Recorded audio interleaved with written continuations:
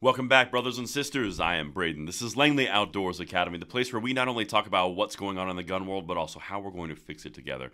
And the content that I've got for you tonight is some of the most egregious propaganda that we saw in the last 2 or 3 days around gun control in an election season.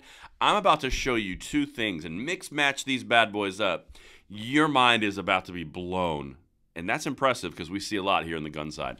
Everything will be linked in the description box below. And of course, make sure you hit that like button, subscribe to the channel, and turn the notification bell on. All right, my brothers and sisters, we've got two things that we've got to break down. So one of the mainstays, particularly during an election season, and honestly, for a lot of the time we've been together since the Biden administration, the media likes to really propagate gun control. They like to twist things out of perspective, and they like to use headlines as the main story and then provide no backup or no data or no sources or even reinforcement in the article.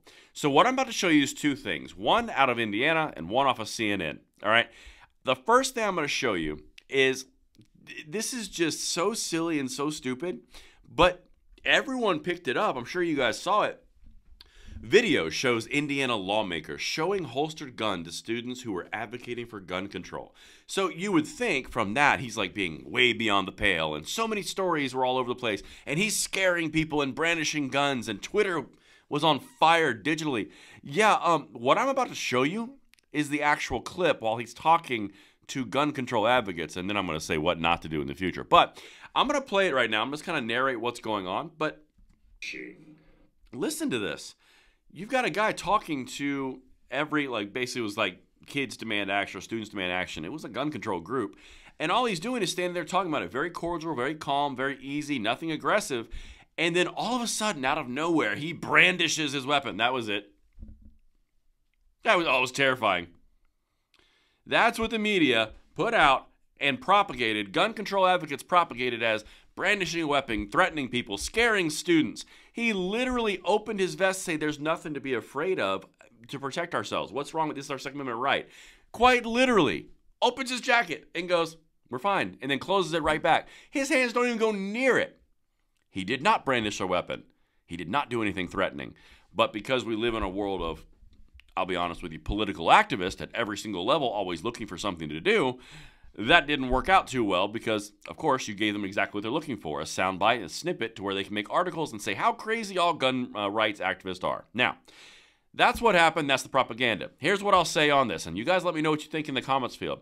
If you're on the gun rights side of the aisle and you're talking to Students Demand Action, which is a division of Moms Demand Action, which is run by Shannon Watts, who is on the board of Everytown for Gun Safety, do you think it's a good idea to even allude to the fact that you have a gun on?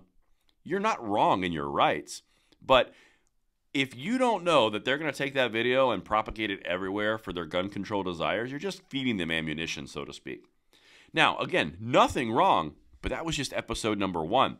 That was the warm-up. That was the big entree, the appetizer, if you will. Now, here comes the entree. This one is mind-boggling to me, because it turns out we had some pretty rough situations going on, and CNN's right there to cover it.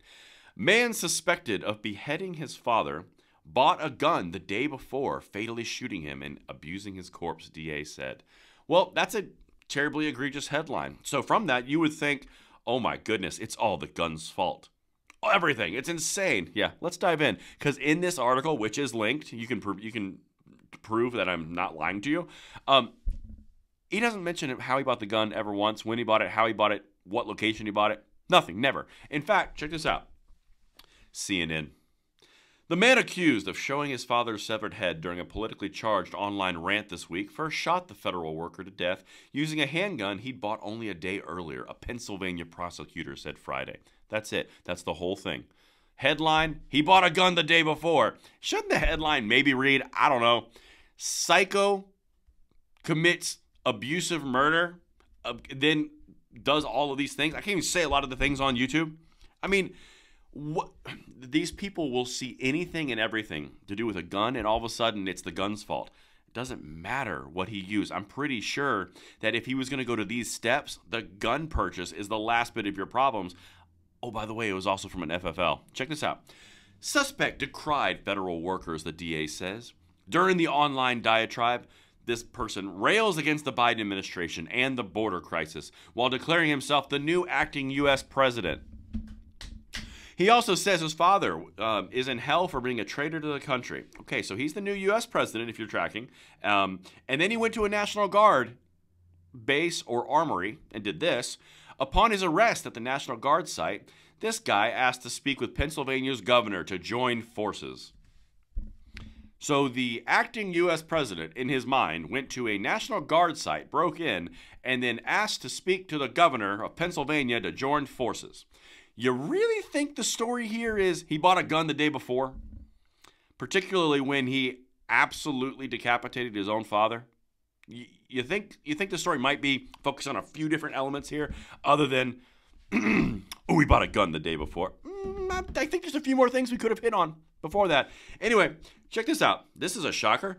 This guy had minor encounters with police, and listen to the details here. The district attorney said this person had, quote, no history of diagnosed mental health issues, and so far, no known instances of voluntary or involuntary commitment to a psychiatric unit or hospital.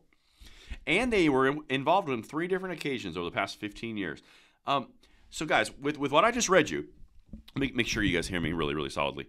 Are they crazy? The headline is actually all about the fact that he bought a gun the day before, not the fact that he murdered his father and then decapitated him. They got on the internet, declared himself the new sitting U.S. president, showed what he had just done in a plastic baggie. Then he went to an armory site, declared again that he was the president, and asked for the governor of Pennsylvania to join forces against something. You really think that article maybe was mistitled? Unless you just wanted to prove a point with a headline. Both of these things, and this is why I'm doing this kind of mix mash, both of these things were blatant abuses of the truth. They were blatant abuses of headline usage and a malintent on the journalism part. But the point is, it's gun control through headlines. And that's the entire point of why I wanted to show you this. Let me know what you guys think in the comments below, and I will see you on the next one. I'm Braden. See you later.